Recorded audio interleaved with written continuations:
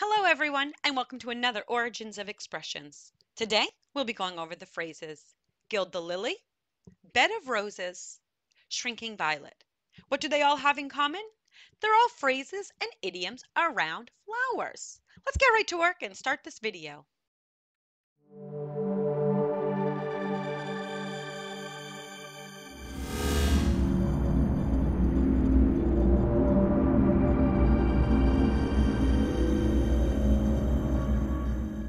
Ah, flowers! Flowers are beautifully designed by nature to attract people.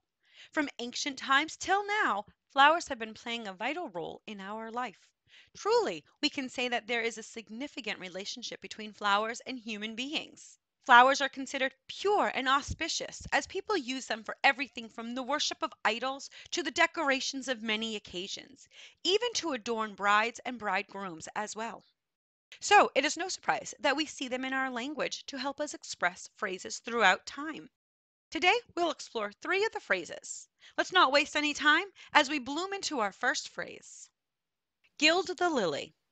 Gild the lily means to apply unnecessary ornament, to over-embellish, to cover natural beauty. The term has evolved as time has gone on. We have seen it take shape as words get added or removed, and new versions are made up. As people remember words in the wrong order and carry a story in their memory. To gild the lily is a great example of how phrases can change as they travel through history. This phrase started in the time of Shakespeare, when he used a similar phrase in King John in 1595. To gild refined gold, to paint the lily, to throw a perfume on the violet. Shakespeare did not quite use the phrase as we see it today, but he might have started the saying. As time went on, the phrase changed. We see it evolve in the late 1800s to people saying, paint the lily. Then a change happened where we mashed both phrases together and started saying the phrase as we know it today, gild the lily. We first see the phrase in print in the Newark Daily Advocate in 1895 in what seems to be a partial remembered version of Shakespeare. It reads, one may gild the lily and paint the rose, but to convey by words only an adequate idea of the hats and bonnets now exhibited absolutely passes human ability. Today we see the term gild the lily when we express that something is perfect and beautiful and does not need to be covered up. An example sentence is, my sister has good bone structure and lovely skin, so she doesn't need to gild the lily by wearing makeup. Well, let's let her finish gilding the lily while we move to our next phrase. Bed of roses. Bed of roses means a pleasant or easy situation. A bed of roses was first used in the late 1500s to talk about real flowers, a bed made of flower petals. The first written record was found in Christopher Marlowe's The Passionate Shepherd to His Love in 1599. It reads, and I will make thee bed of roses, and 1,000 fragrant posies, a cap of flowers, and a kirtle, embroidered with all the leaves of myrtle. This phrase has since come to be used figuratively to refer to an easy and pleasant situation. The phrase really took off again in modern culture in 1999 when the American movie American Beauty used the image of a bed of roses in a literal sense, showing a beautiful girl in a bed of roses. Since then, the term bed of roses can be seen all around, from bath kits to naming of sheets. Today, we still use the phrase bed of roses, but not to express a pleasant and easy situation, but the opposite, to state that life has not been easy or pleasant. An example sentence is, it's a pretty easy job, but it's no bed of roses with such long hours. Well, as I continue to work, let's move into our last phrase of the video, shrinking violet. Shrinking violet means a shy or modest person. The phrase is kind of funny. It is not a girl named Violet that's shrinking down in size, but instead a flower that discreetly recoils due to being shy. A viola family of flowers includes violets and pansies, which are colorful socializers that seem just the opposite of shy. However, the phrase shrinking violet was coined in the UK. The native English violet, also known as wood violet, is a reclusive and understated flower. The first written record was from the Indicator in 1820, where the poet Leigh Hunt drew attention to the modest wood violet. There is a buttercup struggling from white to a dirty yellow, and a faint colored poppy, and here and there by the thorny underwood a shrinking violet.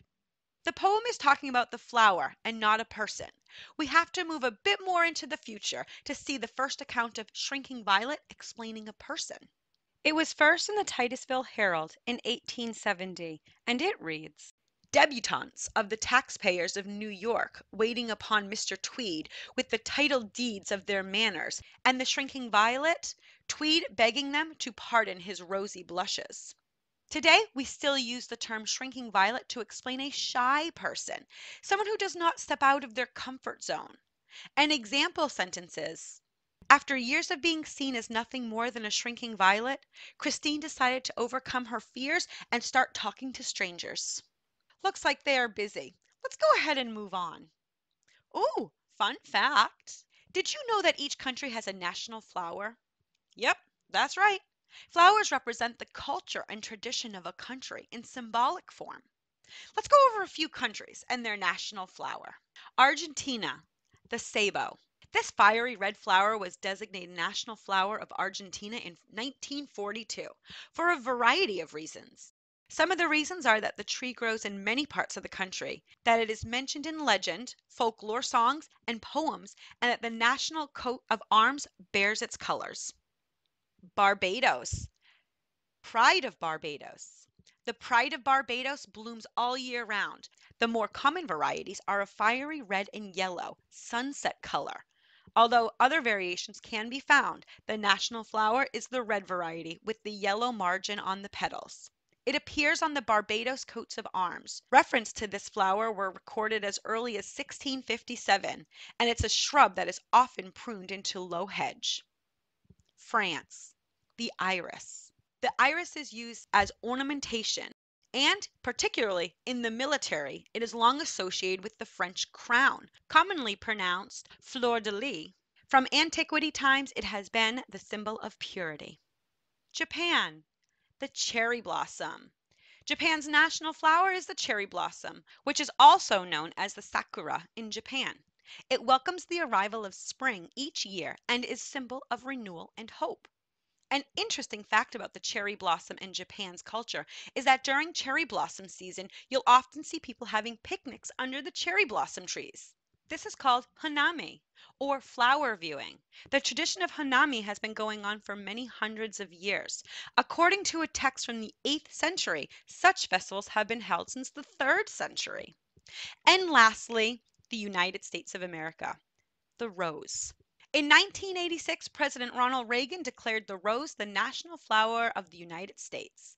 And in a special ceremony in the White House's Rose Garden, his speech stated, more often than any other flower, we hold the rose dear as the symbol of life and love and devotion, of beauty and eternity.